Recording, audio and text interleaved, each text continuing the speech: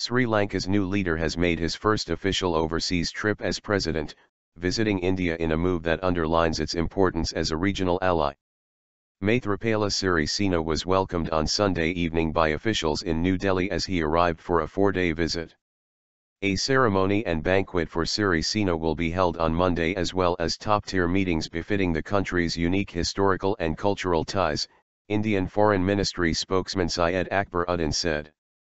The visit follows years of uneasy relations between the two countries and international pressure to speed up post-Civil War reconciliation efforts at home.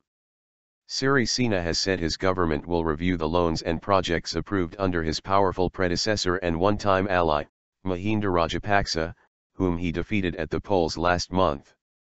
Relations between India and Sri Lanka had become tense in recent years, as China grew cozier with the island nation, long considered by India as being within its traditional sphere of influence. Last year, President Xi Jinping became the first Chinese leader to visit Sri Lanka in 28 years as he courted Colombo's support for a maritime trade route.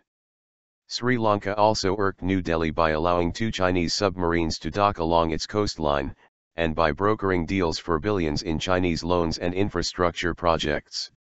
While campaigning for the election, Sirisena had criticized the Chinese projects as debt traps, but he has since announced plans to visit China after his India trip. Sirisena will be looking to boost bilateral trade with India, now standing at around $1 billion. "We will be making a new beginning with India," Government Minister and spokesman Lakshman Kiriella told reporters in Sri Lanka on Sunday. The president is to visit a Buddhist temple complex in the eastern state of Bihar before traveling to the southern Indian city of Tirupati later on Tuesday before returning home on Wednesday. Independent investigation.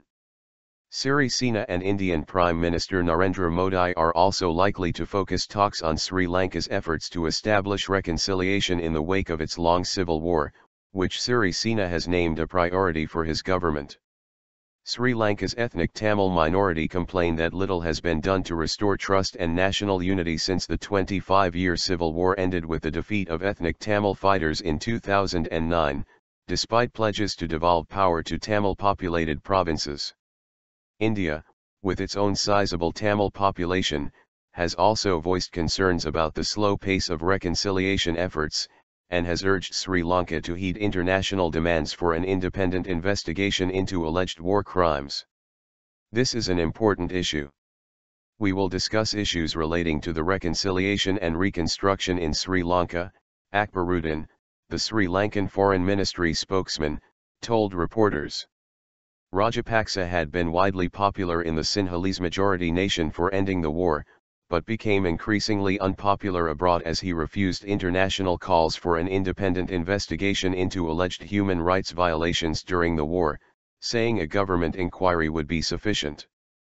Amnesty International praised Sirisena for taking important steps in restoring an independent judiciary and other institutions in the country, while also urging efforts toward ending discrimination, protecting free speech and conducting a speedy and thorough investigation into the rights abuse allegations. "It is important that the international community supports Sri Lanka through these initiatives, beginning with India, which is one of its closest and most important partners," the UK-based rights group said on Sunday.